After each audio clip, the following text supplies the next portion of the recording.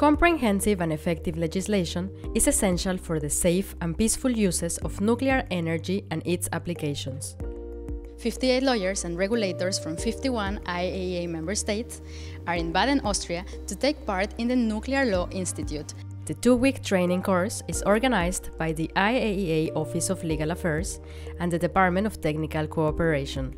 We have created the Nuclear Law Institute in 2011, that's 7 years ago, as a global platform for nuclear lawyers from all over the world to learn how to draft national nuclear legislation. During the workshop, participants learn about all aspects of nuclear law.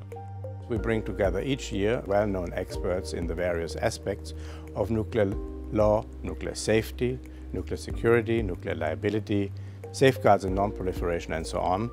They receive training in drafting, amending and reviewing their national nuclear legislation. Up to now, we've trained more than 400 lawyers and regulators from almost 125 countries in this fashion, many of who went back home and played a central role in drafting their country's national nuclear legislation. Our nuclear law is from 1997, and we are working in a new nuclear law to improve our standards, and it's very important for me to be here. From Baden, Austria, this is Alejandra Silva reporting for the IAEA.